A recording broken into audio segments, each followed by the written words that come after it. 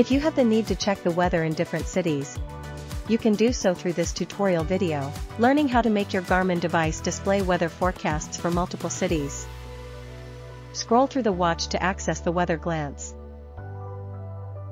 Press the Start button or swipe right to select Add Location. Click on Cities.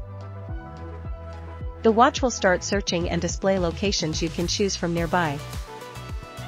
You can also search for a city by name under Spell Name.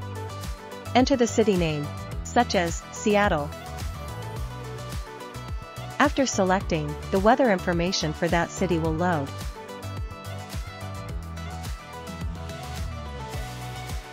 Then, when you're on the weather glance, press the Start button or swipe right to switch to the city weather you want to view.